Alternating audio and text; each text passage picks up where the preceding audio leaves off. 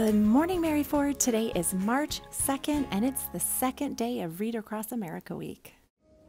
Good morning, little scholars. Let's get ready to start our day. Our eyes are watching, ears are listening, voices quiet, and our bodies are calm.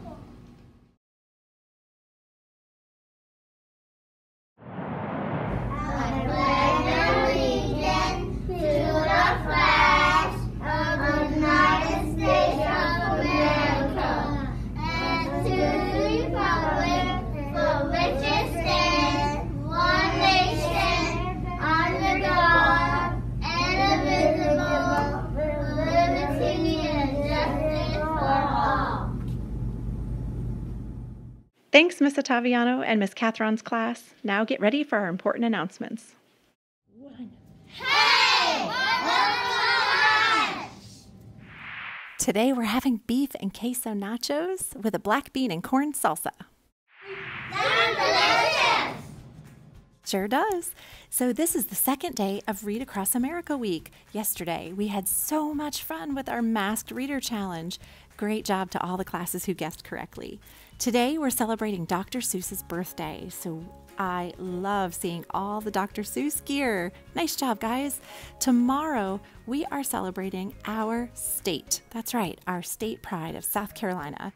So you can wear your college or university shirts or your Mary Ford shirt since it's the best school in the state. On Thursday, we're celebrating our hometown heroes.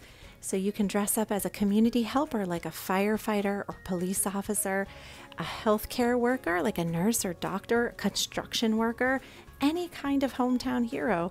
And on Friday, it's all our welcome. And we're celebrating how unique and awesome each member of our Mary Ford family is.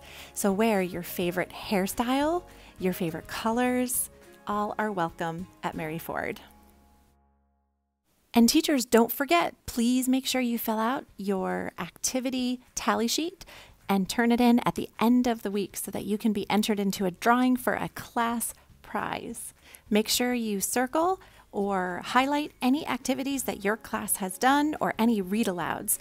And remember, I have a ton of read-alouds in the library that support each theme each day. Happy Read Across America Week. Now if you will stand for the Mary Ford chant, we are ready to say our chant.